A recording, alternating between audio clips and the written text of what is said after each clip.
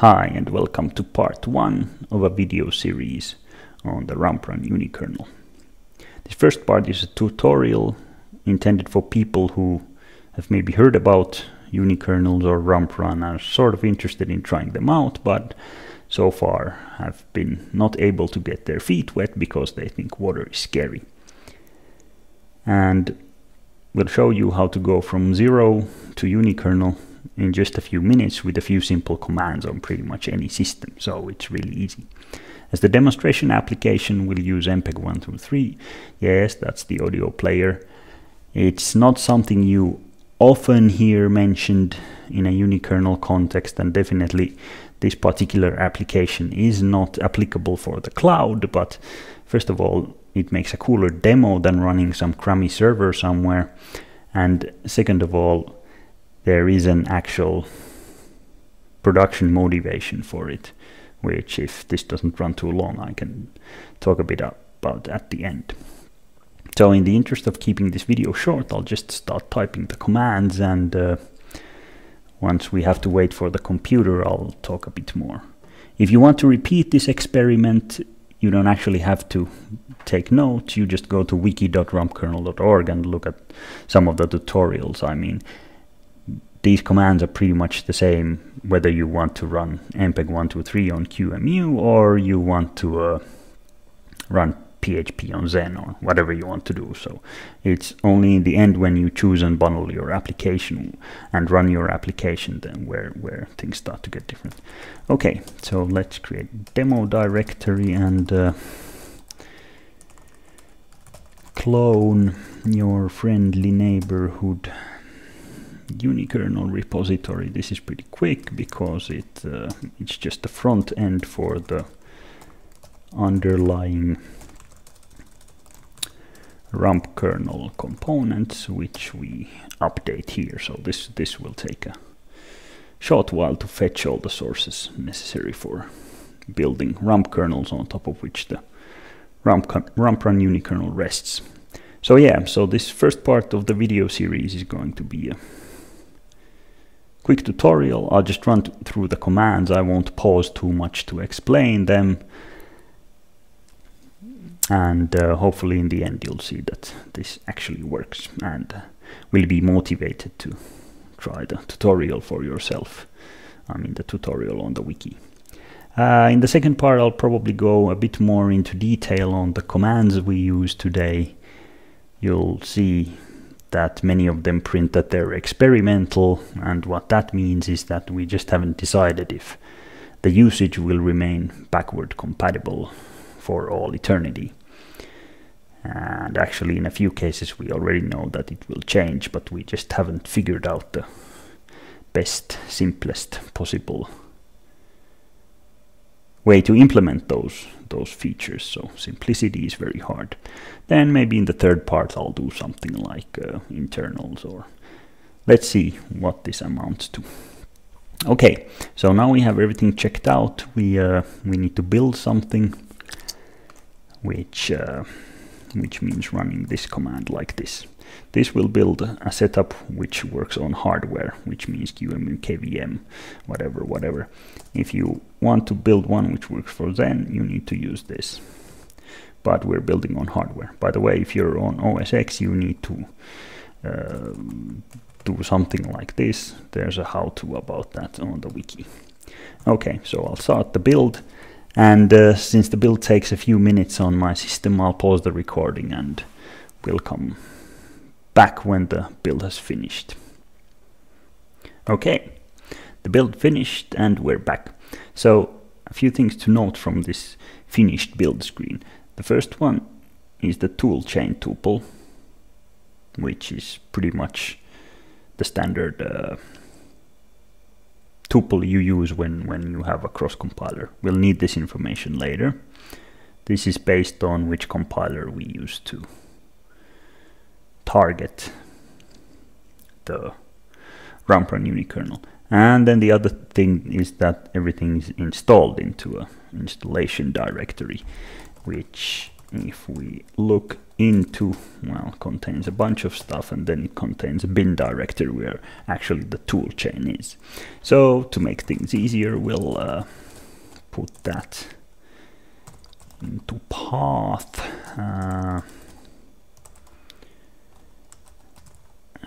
Try to type it correctly, and let's see if we were successful.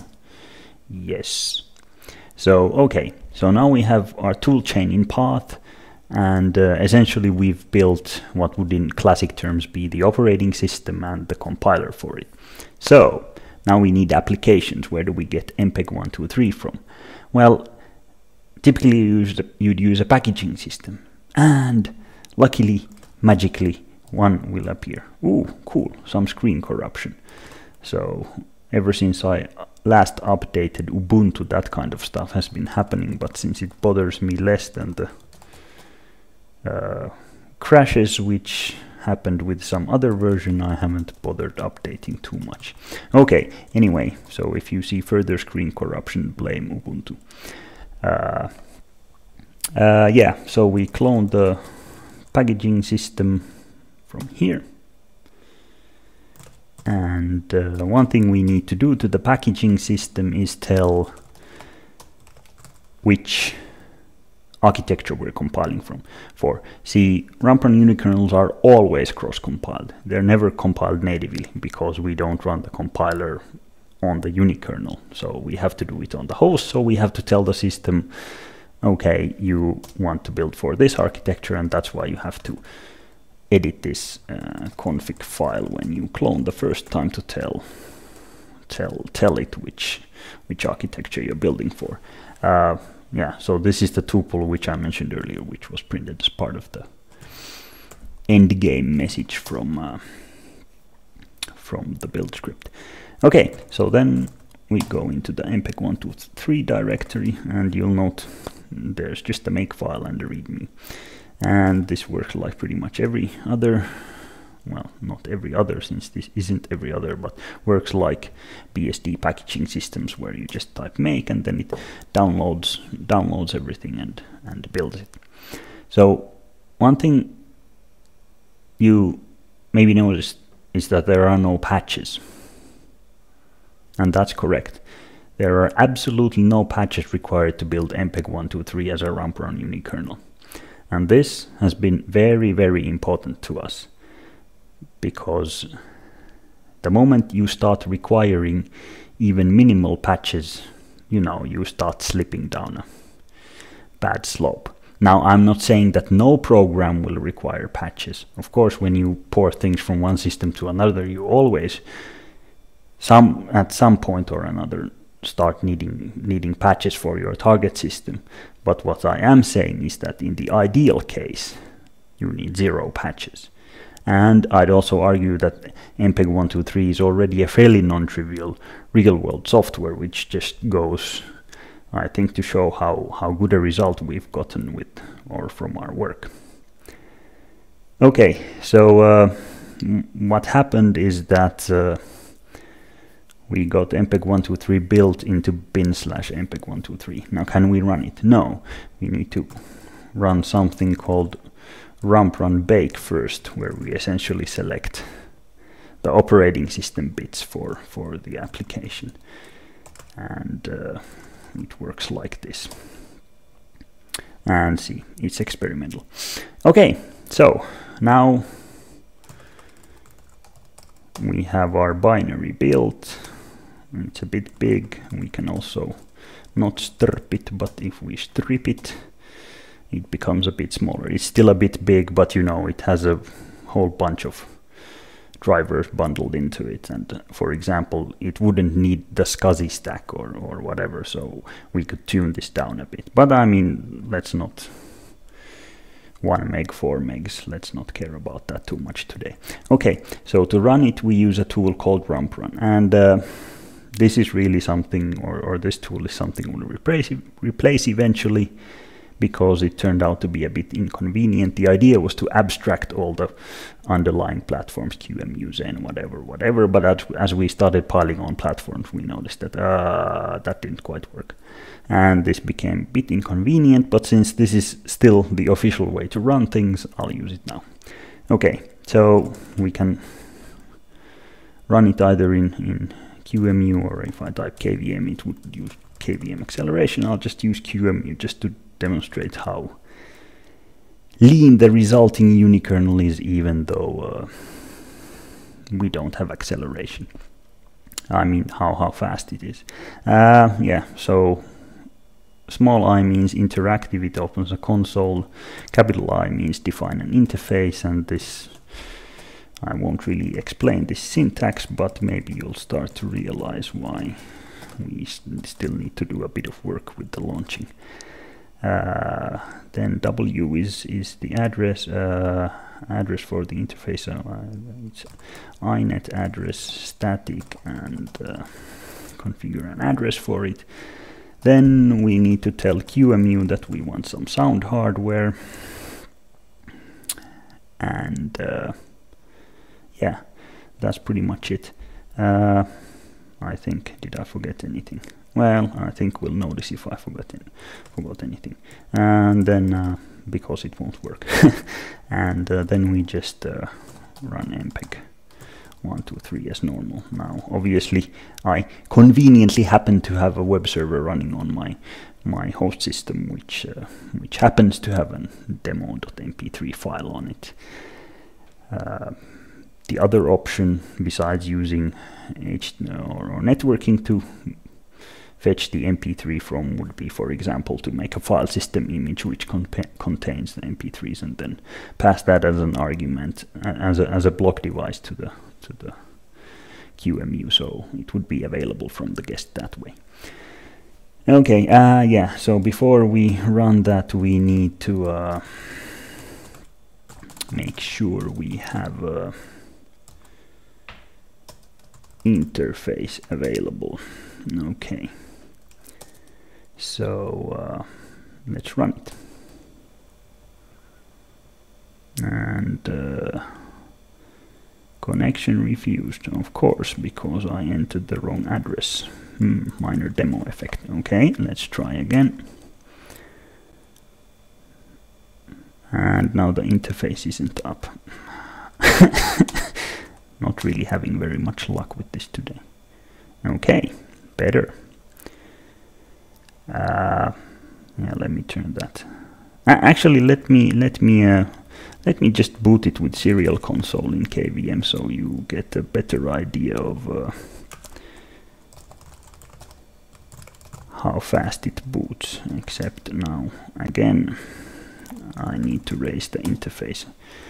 I really don't know why Linux does this, but should figure it out someday, how to make it not turn the interface down. Okay, so that was it. That's how fast it boots. So you notice a small delay, which is essentially launching QEMU, and when the bootstrap messages started blurting out, then it pretty much booted instantly. Okay, so let me turn up the volume a bit so you can hopefully hear this. At least I can hear it. So it's clearly even playing. Cool. Okay, so that's pretty much the demo. So I don't know, maybe this ran a bit long already, but yeah, so let me just say a few words about the kind of production motivations for running mpg123 as a unikernel. So, well, the history for me at least is that the first non-developer motivation I had for the Rumprun unikernel was, for rump kernels. Rumprun unikernel didn't exist back then. For rump kernels back in about 2008 was isolating the kernel file system drivers out of the kernel, because what does a file system driver do? It interprets a file system image. What is a file system image? It's a very complicated file format, and when you interpret a very complicated file format, there's a very good possibility that you did something wrong. And if someone constructs a malicious image, then there's a very good chance that they'll be able to own the program which is interpreting that image. So you pass that kind of image to the kernel. So for example, someone hands you a USB stick, it's like, what? That can't possibly be a good idea. So, you know, that was my motivation back then.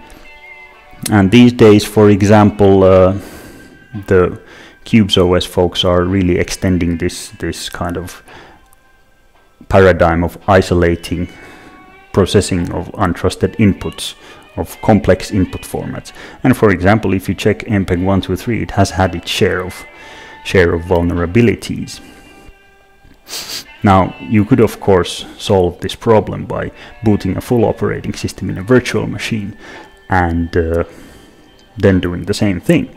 But I guarantee you won't get a full operating system to boot this quickly, and you won't get it to consume these few resources. So once you start using full operating systems for this kind of stuff, instead of using just the bits which you need, you start running into things like, oh, well, maybe you use a bit more resources and cache things, and then how many virtual machines do you cache, and so forth and so forth. So if you build the system correctly from ground up, you get these problems with caching, etc. Resource consumption just simply disappear. Now, of course, I'm not suggesting that anyone types a 2-3 line Rumprun launcher command every time they want to listen to an MP3. But I think that's fine, because in my view, rump kernels and the Rumprun unikernel, they're still sort of a back-end technology. And that's why we need systems like Cubes and so forth, which figure out how to properly integrate these back-end technologies and make them actually usable, present them to the user in a usable way. Yeah, okay, so I guess this was the first part of my dynamically scaling trilogy, and hopefully I've encouraged you to try things out for yourself, and I hope to see you, or maybe I hope that you will hear me soon in part 2, unless I skip directly to part 3.